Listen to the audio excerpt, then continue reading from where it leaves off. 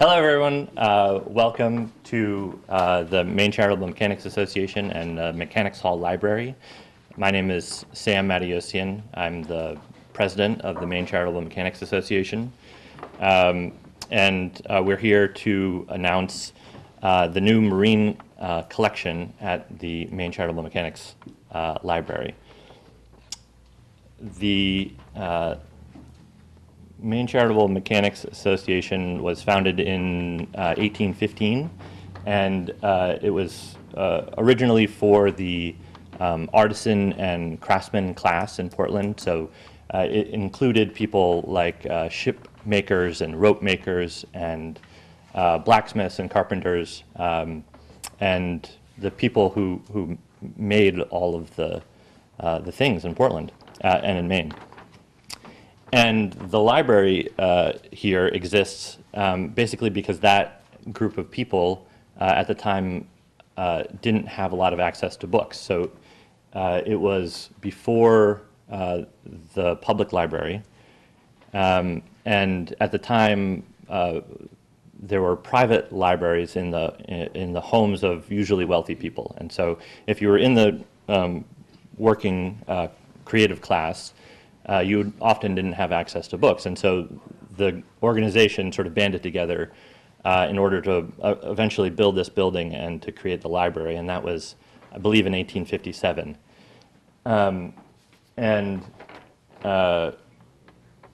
Eventually, the library was moved upstairs, I think, around 1886, in a major renovation of the building, and so that's the library that we're in today.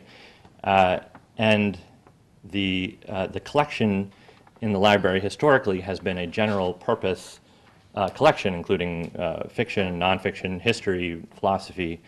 But in modern times, we've found that there is an interest amongst the sort of new generation of the membership of the mechanics to have a little bit more of a focus on craftsmanship. We have a public library. People have access to lots and lots of books via the internet and Amazon.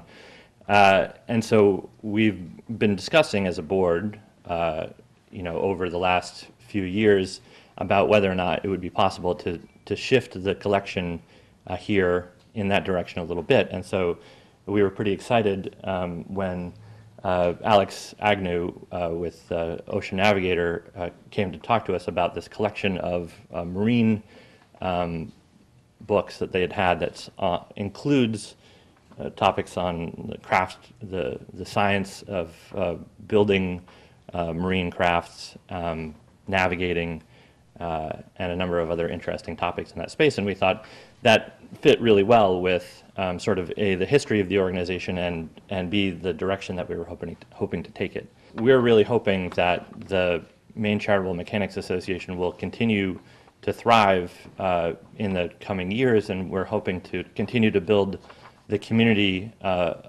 in Portland of the people who are passionate about making things and providing them with useful pieces of information and a space to do that kind of work.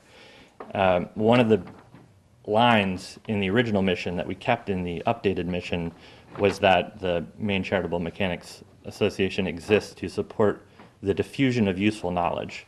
And that's one of those things that it sort of always stuck with me. What is useful knowledge? But the notion of making things and of a particular kind of knowledge being useful for the progress of civilization was sort of core to the original mission, and that's what we hope to continue. So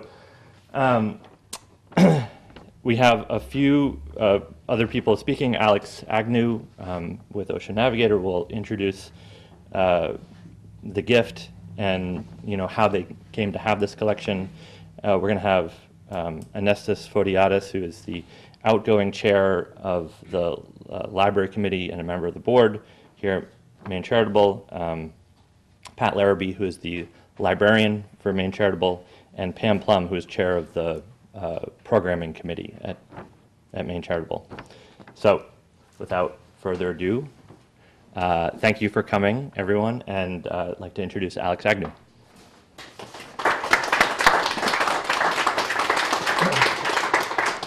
Thanks, Sam.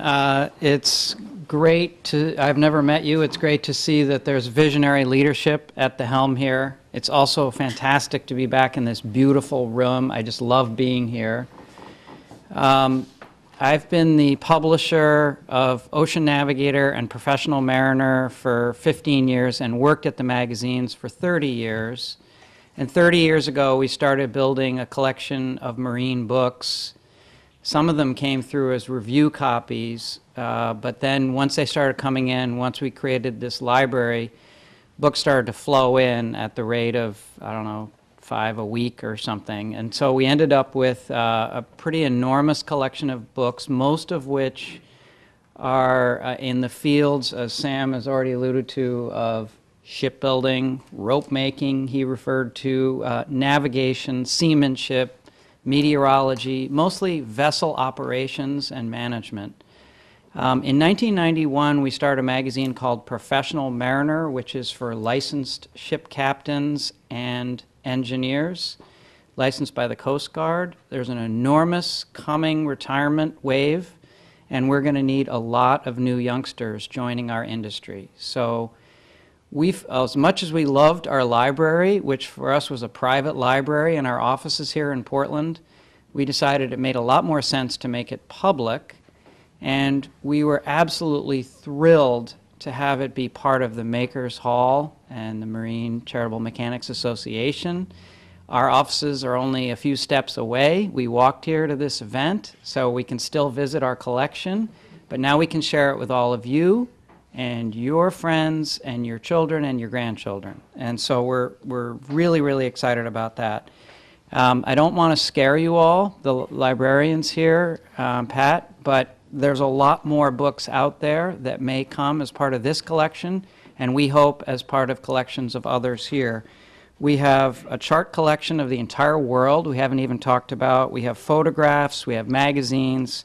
So we think that this library can become something truly special, and it already is. It's the only private, publicly accessible marine library of general interest in the state. So it's specialized, but it's also very broad. It's for yachtsmen who want to learn how to sail around the world, for kids who want to get into our industry. So today is the first day that we're announcing that this collection is public. However, it has been public now for almost a month. The library has made it fully accessible so that anybody who wants to come down can come down this afternoon during library hours. I think one of the things that we hope with this collection is that we'll also find funding so that the library can be kept open more than just the few hours that it is now. Right now, it's open about 15 hours a week. We hope that someday it'll be open 40 hours a week, including Saturday mornings, so that kids can use it. So with that, I'd just like to say thank you for taking the collection on, and welcome to all of you out there who want to use it. And I'd just like to introduce Anestis, who's the chair of the library, and thank him. Well, thank you, Alex. I think your donation has been a fantastic addition to the library. I'm excited about it on several levels. One, it serves our mission of building a repository for the diffusion of useful knowledge, and I think the library itself can be a very powerful tool for that. As you spoke to, I think that the start of this marine collection is going to provide a great foundation, and we'll find other donors, other people who want to help build that capacity and build that resource of maker-related marine topics for Portlanders and Mainers to use. I think also you've been instrumental in getting us to think maybe a little differently than we had before, that this collection gives us an example of how a maker community can engage with the MCMA, and particularly with its library, and expand the resource we have here. So I think we're starting to think differently about how we might talk to other groups that may have private libraries that want to share them with a broader community, that want to invest in this work that we're doing here at the MCMA to build a resource and to build a community among makers and craftsmen. So thank you very much for the collection, and we look forward to working with you on it. I'm Pat Larrabee. I'm the librarian here, and I remember well the day that Anestis and I went down to Ocean Navigator to look at the books. It was in late July, and it was a very exciting time, actually. They're beautiful books. I looked at them and thought it was a great idea, as did Anestis, and I also realized it would be a lot of work. But I was kind of up for the challenge, and so we put the plan into action. And 53 books were delivered with the help of, I think Art was one of the, delivered in early August. I think it was around the 12th. And we started working on the books. Now I already had 2 volunteers, but they have their jobs to do. So I knew I needed 2 more volunteers, and they just kind of popped up out of the sky, and one of them was Connie Harrison. Come up here, Connie. Connie Harrison had volunteered here before, and the time was right for her to volunteer. So she came on board, and she's been the dynamo that drove us to do what we've done in a mere 4 months, actually. She unpacked the 53 boxes, wrote an initial card on them, and then she drove me because I had to get them on the shelf. So I had cleared the shelf, done some serious weeding. Beverly, wherever she is, Beverly Stewart, she helped me with withdrawing the books. We handled a lot of books. We actually withdrew about 1,000 books. It was fiction that no longer popular, no longer really important. We still do have fiction in the A's and B's, but not as many as we did. So Carolyn came on the scene. Carolyn Sloat, hiding in the back there. She was one of the 2 that I needed that just appeared, basically. She pulls the cards, she files the cards. There's a lot of handling with withdrawing books and also accessing new ones. So I took the cards that Connie made on all the new books, and we started a special file. And so we're at the point now where we have them on the shelf.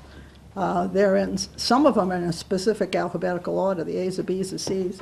The rest of them, we can find them, the D's are together, the E's, and so forth. So if there is a specific book that we want, we can find it. Donna has the job of typing a list.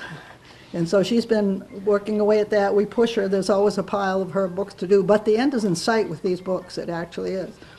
So we've gained a lot of ground. We have them on the shelf. They're accessible. I have cataloged,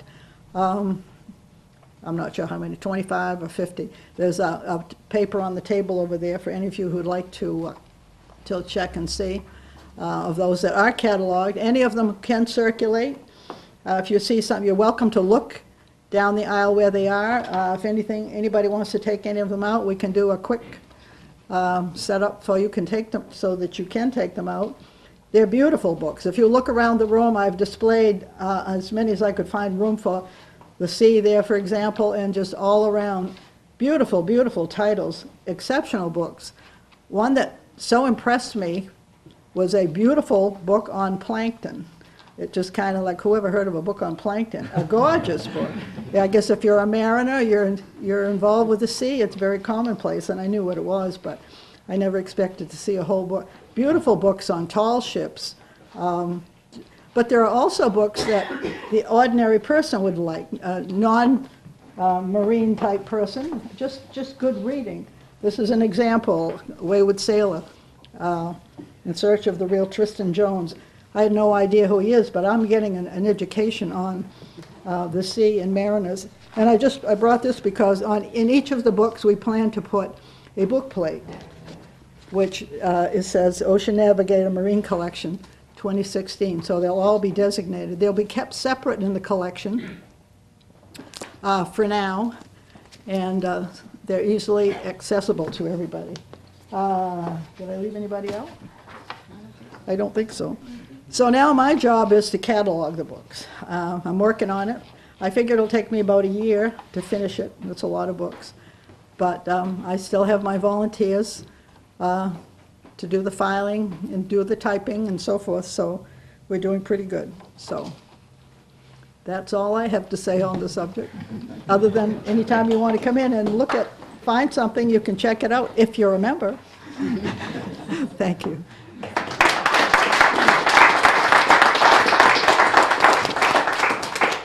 Pat and her crew are the ones who make it all possible, actually. It would still be in boxes on the first floor if it were not for these great folks who have made it all come together here.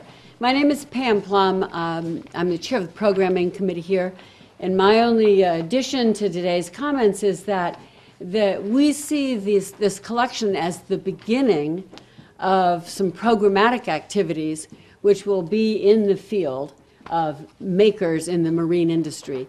And we're only in the process now of doing our research to understand what's already being done.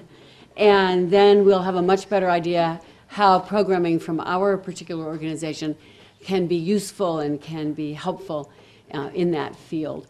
And so that's really the only point that I wanted to make, that we're going to run with this collection and develop some programming to help the industry, to bring young people into the industry, to, in general, spread the knowledge of what goes on. It's an enormous industry in Maine. I also have the pleasure of doing a couple of things. One, we have a letter here from the Maine Maritime Museum, someone who had hoped to come and couldn't come. And so it's a brief letter, I promise. I will read it to you. It's from Amy Lent, the executive director of the Maine Maritime Museum. Dear Mr. Matiosian, otherwise known as Sam, Maine Maritime Museum is proud to endorse Navigator Publishing's gift of its collection of marine trade books to the Maine Charitable Mechanic Association Library in Portland.